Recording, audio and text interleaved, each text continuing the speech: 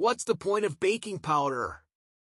Baking powder is a leavening agent that makes your dish light and fluffy. It contains baking soda and an acid, which react on exposure to heat and moisture and releases carbon dioxide, which gets trapped in the batter, which then increases its volume and size.